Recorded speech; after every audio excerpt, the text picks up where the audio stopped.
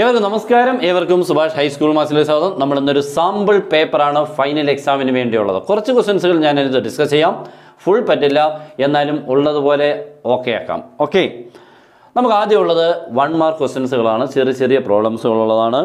അപ്പോൾ അവനെ അങ്ങോട്ട് ആദ്യം നമുക്ക് ചെയ്തു പോകാം. ഓക്കെ, ഇതാണ് ഒന്നാമത്തെ question. What is the difference between 5th and 8th time? Malayalam കുട്ടികളും ഒന്ന് ശ്രദ്ധിച്ചോ. 5ാമത്തെ പദവും 8ാമത്തെ പദവും തമ്മിലുള്ള വ്യത്യാസം കണ്ടുപിടിക്കുക എന്ന് പറഞ്ഞാൽ A8 മൈനസ് A5നെ കണ്ടുപിടിക്കുക. എന്നിട്ട് കോമൺ ഡിഫറൻസ്, പൊതുവ്യത്യാസം 5 ആണെന്ന് തോന്നുന്നുണ്ട്. അങ്ങനെയാണ് എൻ്റെ ആൻസർ എത്താണെന്ന്. 8ാമത്തെ ടൈമിൽ നിന്നും 5ാമത്തെ ടൈമിനെ കുറച്ചാൽ കിട്ടുന്ന ഡിഫറൻസ്. ഓക്കെ, കോമൺ ഡിഫറൻസ് 5 ആണെന്ന് തോന്നുന്നുണ്ട്. അപ്പോൾ ആൻസർ ചെയ്യാനുള്ള എളുപ്പ വഴി ഡി തന്നേക്കുന്നത് 5 ആണ് കേട്ടല്ലോ. അപ്പോൾ A8 മൈനസ് A5 എന്ന് പറഞ്ഞാൽ എളുപ്പം നിങ്ങൾക്ക് ആൻസർ എഴുതാൻ 3D. ഓക്കെ, എളുപ്പം ഇങ്ങനെ അങ്ങ് എഴുതിക്കോണം കേട്ടോ. എപ്പോഴും 8th ടൈമിൽ നിന്നും 5th ടൈമിനെ കുറച്ചാൽ നിങ്ങൾക്ക് കിട്ടുന്നത് 3 ടൈംസ് ഓഫ് ഡി ആയിരിക്കും. 3D ആയിരിക്കും. കാരണം 8 മൈനസ് 5 എത്ര? 3. അതിനോട് ഡി കൊടുത്താൽ മതി. ഓക്കെ, എളുപ്പം. എന്നിട്ട് ഇവിടുത്തെ ഡി എത്ര തന്നേക്കുന്നത്? 5. അപ്പോൾ 3 × 5 ആൻസർ ഈസ് 15. തീർന്നു, എളുപ്പം തീർന്നു. ഓക്കെ, ഇങ്ങനെ നമുക്ക് എളുപ്പം ചെയ്യാം. അപ്പം ഞാൻ വേറെ എക്സാമ്പിൾ പറയാം. A10 മൈനസ് A4, 10ാമത്തെ ടൈമിൽ നിന്നും 4ാമത്തെ ടൈമിൻ്റെ വ്യത്യാസം എത്രയെന്ന് ചോദിച്ചു കഴിഞ്ഞാൽ 10 മൈനസ് 4 എത്ര?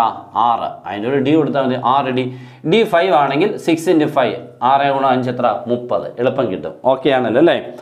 രണ്ടാമത്തെ ക്വസ്റ്റ്യൻ ഇതാണ്. ഒരു സർക്കിളാണ് കേട്ടോ. രണ്ടാമത്തെ ക്വസ്റ്റ്യൻ ഒരു സർക്കിളുണ്ട്. സർക്കിളിനുള്ളിൽ ഒരു ഈക്വലാറ്റർ ട്രയാങ്കിൾ, സമഭുജ ത്രികോണം വരച്ചിട്ടുണ്ട്. ഇത് എ, ഇത് ബി, ഇത് ഒ ആണ്. എന്നിട്ട് ഇങ്ങനെ ഒരു പടമുണ്ട്. ഓക്കെ, ട്രയാങ്കിൾ ഉണ്ട്. അങ്ങനെയാണെങ്കിൽ ഇതൊരു ഈക്വൽ ട്രയാങ്കിൾ ആണെങ്കിൽ ഈ ആംഗിൾ എത്ര ആണെന്നാണ് ചോദ്യം. അപ്പം നമുക്ക് ആ കോൺ എത്രയെന്ന് അറിയാൻ ഇതെത്രയെന്ന് എല്ലാവർക്കും അറിയാം. 60 ഡിഗ്രിയാണ്. കാരണം ഈക്വൽ ട്രയാങ്കിളിൻ്റെ എല്ലാ ആംഗിളും 60. അപ്പോൾ അത് 60. ഇത് 60 ആണെങ്കിൽ ഇതെത്ര? 30. നമ്മൾ പഠിച്ചിട്ടുണ്ട്. സെൻറ്ററിലും സർക്കിളിലും ഫോം ചെയ്യുന്ന ആംഗിൾസിൻ്റെ പ്രത്യേകത ഇവിടുത്തെ ഇതിൻ്റെ പകുതിയായിരിക്കും ഇവിടെ. അപ്പോൾ ഇവിടെ 60 ആണെങ്കിൽ ഇത് 30. ഓക്കെ ആണല്ലോ അല്ലേ? മൂന്നാമത്തെ ക്വസ്റ്റ്യൻ ഇതാണ്. What is the distance between 40 and 03? Okay, 40യും 03യും തമ്മിലുള്ള ഡിസ്റ്റൻസ്, നമുക്ക് ഡിസ്റ്റൻസ് കണ്ടുപിടിക്കാൻ അറിയാം. പക്ഷെ ഇവിടെ ഒരു പ്രത്യേകത ഉണ്ടോ? ഇത് 0, ഇവിടെയൊക്കെ 0 ഉണ്ടോ?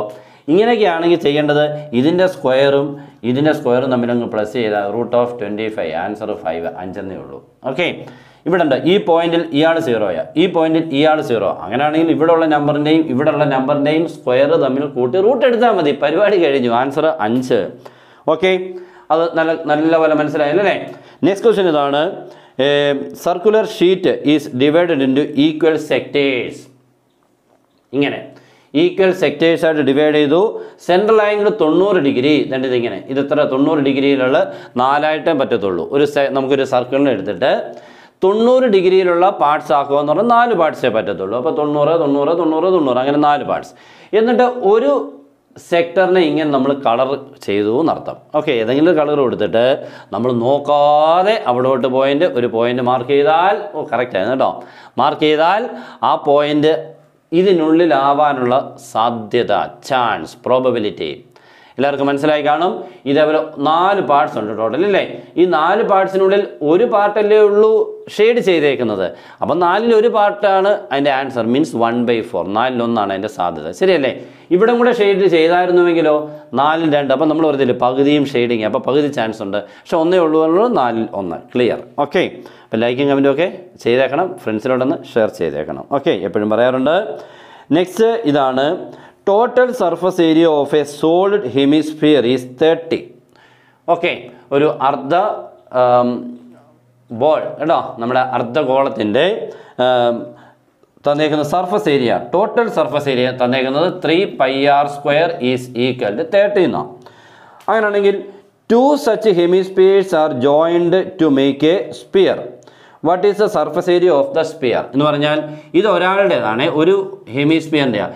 ഇതിലെ 2 എണ്ണം ഇങ്ങനെ ചേർത്ത് വെച്ച് കഴിഞ്ഞാൽ 2 എണ്ണം ചേർത്ത് വെച്ചാൽ കിട്ടുന്ന സ്പിയറിൻ്റെ സർഫസ് ഏരിയ എത്രയാണെന്ന്, ബോളിൻ്റെ. അപ്പോൾ നമ്മൾ വിചാരിക്കും ഇതിൻ്റെ ഡബിൾ എടുത്താൽ മതി എന്നുള്ളത്. തെറ്റാണ്. ഓക്കെ, ഇതിൻ്റെ ഡബിൾ അല്ല ചെയ്യേണ്ടത്. നോക്കിയാണ് 3πr² 30 ആണെങ്കിൽ πr² എത്ര മോനെ? 30/3. ആൻസർ എത്രയാണ്? 10. അപ്പോൾ πr² 10 കിട്ടി.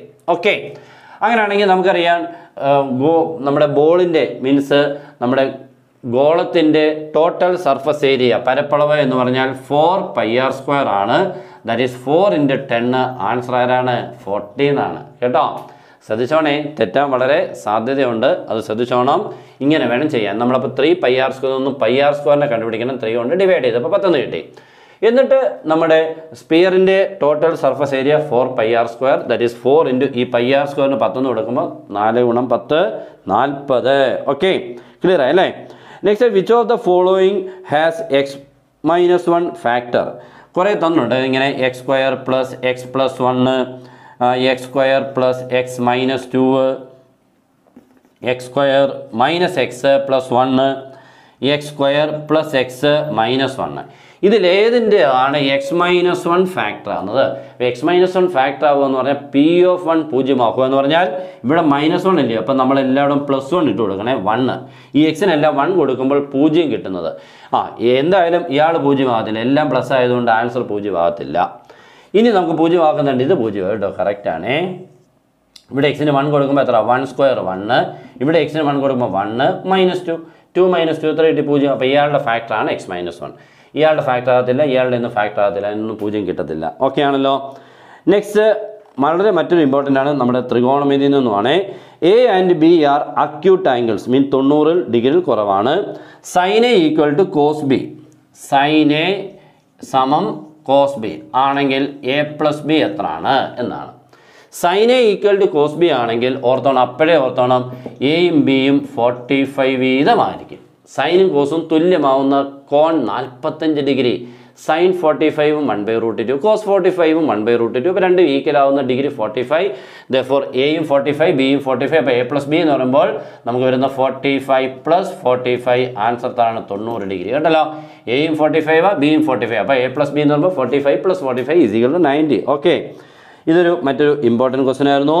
നെക്സ്റ്റ് ഒരു സർക്കിളിൻ്റെ ക്വസ്റ്റ്യൻ ആണ്. ഓക്കെ, സർക്കിളിൻ്റെ ക്വസ്റ്റ്യൻ ഒരെണ്ണം ഇങ്ങനെയാണ്, ഒരെണ്ണം ഇതാണ്ട് ഇങ്ങനെ കേട്ടല്ലോ, സെൻറ്ററിൽ കൂടെ പോയേക്കുക, അതിൻ്റെയൊക്കെ പ്രത്യേകതയുണ്ട്. ഓക്കെ, ഇവിടെ നമുക്ക് തന്നേക്കുന്ന റേഡിയസ് 2.5 ആണ് കേട്ടോ. എന്താണ്ട് ഇത് 2.5 ആണ്. ഇവിടെ തൊട്ട് ഇവിടം വരെ 4 ആണ്. അങ്ങനെയാണെങ്കിൽ നമുക്ക് വേണ്ടത് PA. നമുക്ക് ഇത് PA, ഇതാണ് PA, ഇത് A ആണ്, ഇത് B ആണ്, ഇത് T ആണ്. PA നമുക്ക് 4 ആണ്, ഇത് 2.5 ആണ്. അങ്ങനെയാണെങ്കിൽ നമുക്ക് PT കണ്ടുപിടിക്കണം. ഓക്കെ, ഈ ഫിഗർ കാണുമ്പോഴേ നമുക്കറിയാം PA × BB = BC² എന്നുള്ള പോലെ ഇവിടെ PT² ആണ് കേട്ടോ. PA × PB = PT². ഇവിടെ PA നമുക്ക് തന്നിരിക്കുന്നത് 4 ആണ്. PB നമുക്ക് തരുന്നത് PB എന്ന് പറയുമ്പോൾ നോക്കിക്കേ, ഇത് 2.5 ഉണ്ട്, ഇത് എത്ര തന്നെയാണ് 2.5. അപ്പോൾ ടോട്ടൽ ഇത് ഇത്രയും 5 വരും, ഇത് 9 വരും. അപ്പോൾ നമുക്ക് 4ഉം ഈ 5 ഇവിടെ ചേരുമ്പോൾ ടോട്ടൽ ഇവിടെ തൊട്ട് ഇവിടെ വരെ 9 വരും. ഓക്കെ ആണല്ലോ, ശ്രദ്ധിക്കണേ. ഇത് 2.5, ഇതും 2.5, ടോട്ടൽ അപ്പോൾ ഇത്രയും 9, ഇത് 4. അപ്പോൾ രണ്ടുകൂടെ ചേരുമ്പോൾ 4ഉം 5 കൂടെ ചേരുമ്പോൾ എത്ര ആവും? 9. ഇപ്പോൾ 2.5 2.5 ചേരുമ്പോൾ 5 + 4 എത്ര? 9. ഇത് 4. അപ്പോൾ 4 × 9 36 ആണ് PT². therefore PT = √36. ആൻസർ ആരാണ്? 6. ഓക്കെ, അത് നല്ലൊരു ക്വസ്റ്റൻ ആണ്. Next, right equation of the line joining the points 1 - 1 and 2 - 2. 1 - 1 and 2 ആരാണ്? -2. ഈ ലൈൻ്റെ ഇക്വേഷൻ കണ്ടുപിടിക്കാൻ നമ്മളിത് ഒത്തിരി സമയം എടുക്കും ഇല്ലയോ? ഈ ലൈൻ്റെ ഇക്വേഷൻ നോക്കിക്കോണേ. ഇവിടെ ഇപ്പോൾ ഈ മൈനസ് ഇല്ലായിരുന്നുവെങ്കിൽ എന്താ പ്രത്യേകത? 1 1 2 2 എന്ന് പറയുമ്പോൾ ഇതിൻ്റെ ആൻസർ വരുന്നത് x = y എന്നാണ്. മനസ്സിലായല്ലോ? x = എത്ര? y. x കോർഡിനേറ്റും y കോർഡിനേറ്റും ഇവിടെ കണ്ടോ, x = -y എന്നോ അല്ലെങ്കിൽ y = -x എന്നോ എന്ത് വേണേൽ എഴുതാം. ഓക്കെ, ഇവിടെ നമ്മൾ എഴുതുമ്പോൾ x = എന്താണ്? -y, y-യുടെ മൈനസ് ഇത്ര ഇട്ടാൽ മതി. ഇവിടെ എന്തുണ്ടെങ്കിൽ മൈനസ് ഉണ്ടെങ്കിൽ. ഓക്കെ, ഇത്ര എളുപ്പം ആൻസർ ചെയ്യാം, വേറെ ഒന്നും ചെയ്യേണ്ട. അതിന് x + y = എന്തെന്ന് വേണേൽ എഴുതാം? 0. കണ്ടോ, വേറെ ഒരു മെത്തേഡും വേണ്ട. കണ്ടോ, ഇതിൻ്റെ പ്രത്യേകത ഉണ്ടോ? 1 - 1 2 - 2. എക്സ് കോർഡിനേറ്റും വൈ കോർഡിനേറ്റും നമ്മൾ നോക്കുമ്പോൾ എക്സും വൈ ഈക്വൽ ആണ്, പക്ഷേ ഇവിടെ എന്തുണ്ട്? മൈനസ് ഉണ്ട്. ഇവിടെ എന്തുണ്ട് എന്ന് പറഞ്ഞാൽ എക്സ് കോർഡിനേറ്റിൻ്റെ നെഗറ്റീവ് ആണെന്ത്? Y coordinate. അതാണ് പ്രത്യേകത. അപ്പോൾ എക്സ് ഈക്വൽ എത്താന്ന് എഴുതിയാൽ മതി, -y ഓർ x + y = 0. അല്ലാതെ വേറെ മെത്തേഡിലൊന്നും ചെയ്യേണ്ടെന്ന് അർത്ഥം. ഇതൊക്കെ അങ്ങനെ ചെയ്യുന്നതാണ്. സൂപ്പർ ക്വസ്റ്റൻ ആണ് കേട്ടോ, അടിപൊളിയാണ്. Okay, volume of A square prism is 30 cubic centimetre. Square പ്രിസത്തിൻ്റെ കേട്ടോ, മീൻസ് സ്ക്വയർ പ്രിസത്തിൻ്റെ വോളിയം തരുവാന്ന് പറഞ്ഞു കഴിഞ്ഞാൽ A² ചെന്ന് അങ്ങനെ എഴുതണമെന്നും ചെയ്യാം കേട്ടോ, അല്ലാതെ എളുപ്പം ചെയ്യാൻ പറ്റുമേ. Square പ്രിസത്തിൻ്റേത് 30 volume. അങ്ങനെയാണെങ്കിൽ volume of the square pyramid having same base and same height. അങ്ങനെയാണെങ്കിൽ സ്ക്വയർ പിരമിഡിൻ്റെ വോളിയം എത്രയെന്ന് വെച്ചാൽ ഇതിൻ്റെ 1/3 കേട്ടോ. 1/3 × 30. ആൻസർ 10 ഇട്ടാൽ മതി. സ്ക്വയർ പ്രിസത്തിൻ്റെ വോളിയം തന്നിട്ട് സ്ക്വയർ പിരമിഡിൻ്റെ വോളിയം ചോദിച്ചാൽ സ്ക്വയർ പ്രിസത്തിൻ്റെ 1/3 എടുത്താൽ മതി. അപ്പോൾ സ്ക്വയർ പ്രിസത്തിൻ്റേത് 30. അങ്ങനെയാണ് സ്ക്വയർ പിരമിഡിൻ്റെ അതിൻ്റെ 1/3. 30ൻ്റെ 1/3 എന്ന് പറയുമ്പോൾ എത്രയാണ്? 10. ഓക്കെ, അങ്ങനെ എളുപ്പം നമുക്ക് ചെയ്യാൻ പറ്റും. ഓക്കെ, ഇങ്ങനെ നമുക്ക് next some of the 5th and 6th terms of an arithmetic sequence is 24. What is the sum of 10 terms of this sequence? അങ്ങനെയാണ് ഉണ്ടല്ലോ. നോക്കിക്കേ, 5th and 6th term. 5th term 6th term എന്ന് പറയുമ്പോൾ a + 4d + a + 5d is equal to 24. ഇതാണ് തന്നിരിക്കുന്നത്.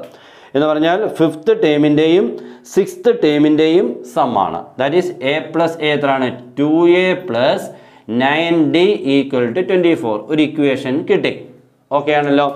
അങ്ങനെയാണെങ്കിൽ what is the sum of 10 terms എന്നാണ്. 10 ടേംസിൻ്റെ some വരുന്നു എന്ന് പറഞ്ഞാൽ നമ്മുടെ ഫോർമുല പലതുണ്ട്.